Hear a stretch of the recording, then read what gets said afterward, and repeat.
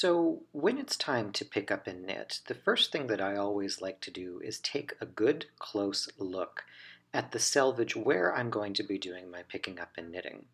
In a fabric like ours, where we have got so much going on, what I'm going to look for are landmarks, meaning loops of yarn at the selvage that are regularly spaced along, because if I can see a bump or a nub that sticks out, then I know, or I can guess at least, that it's going to be pretty simple to do what I'm doing here and slip the tip of the needle I'm going to use to pick up and knit under the stitches.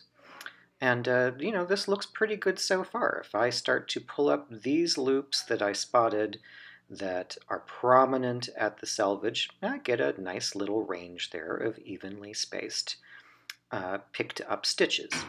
Now, in this pattern, we're not just picking up, we are going to pick up and knit, which means that we will be using a piece of working yarn. I've got this lurid green here, and we will be using it to make new stitches. These will form the basis of the border that goes around our 4 pieces that we've put together. So you see here I put the needle through and pull the yarn through on the needle exactly in the same way that I, who am a continental knitter, a picker knitter by default, tend to knit my stitches. If you are one who throws, you may find yourself instead using the right hand to throw this yarn around the needle as you go through.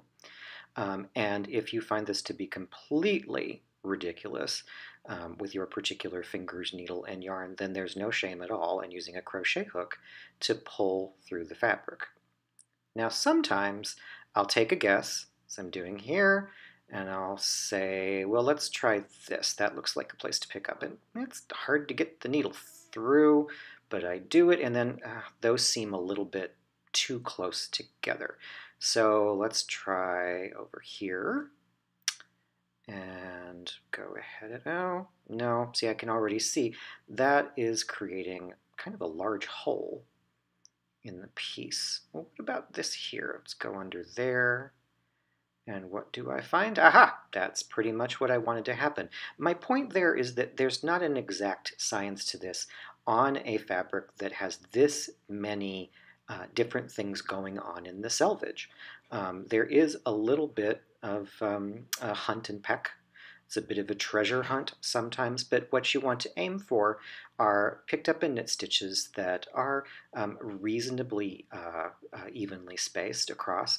And what's interesting is that if you look at the number of stitches that you are asked to pick up along each of the 2 squares that will make up one side of your pillow, you'll find that the number of stitches that I ask you to pick up, which is 26, means picking up 1 every other row.